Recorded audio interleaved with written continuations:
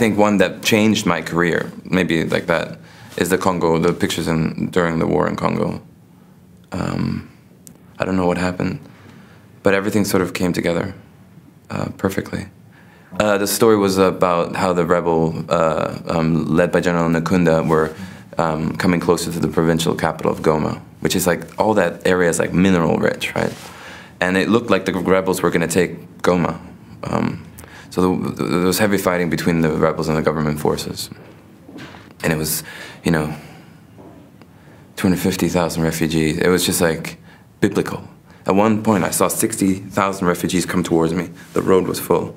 I mean, it was, I literally, you go like, holy crap, this is biblical, this is unreal.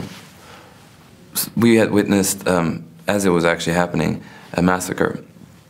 And, I mean, we didn't see them do it, but, you know, 3 days later, you know, more people died, so obviously they were still active. And that was one of the hardest times I had to question, like, what I was doing, because I was, like, sort of just, there were bodies everywhere, so, but I you know, hung over them and photographed them. I felt like a vulture. We all looked like vultures.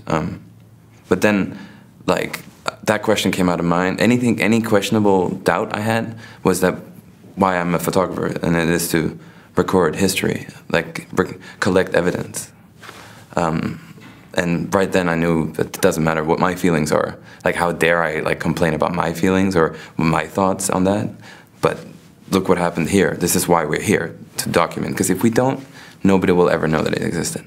Like, it'll just be like nothing.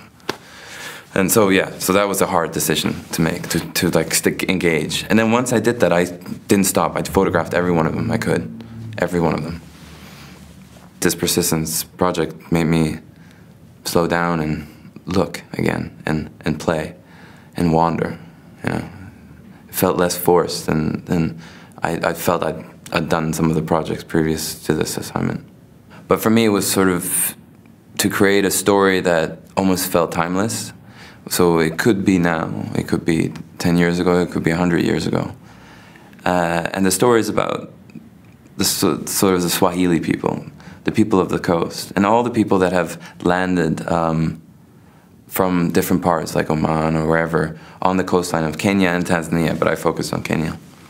And it's a magical place because, you know, like from anything metaphorically, you know, the waves that crash back and forth against the coast, and the wave of people that come and go. It's like, it's really interesting how so many different kinds of generations and people arrived on the coast.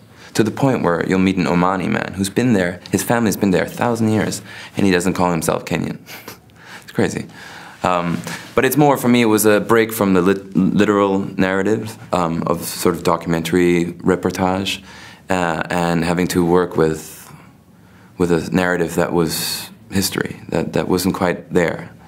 I went out with a fisherman who swims in the open ocean and swims deep down and then fishes with his homemade spear gun. It's funny, I knew kind of what I wanted, and it wasn't allowed to be too direct. So I think the picture you're talking about with the swimmer flippers almost gave too much away. I wanted to get into the water, obviously, because it's a really important aspect of the story. It carries everybody back and forth. And I love the picture that opens up the project now is just of a wave crashing over me in the dark clouds. Again, I was so lucky, I couldn't believe it. It was, I mean, the thing is, you point in this direction, it's the dark clouds. You point in that direction, and it's light. So obviously, I then have to force myself to move in a way that this scene is the way I want it, the way I feel it. And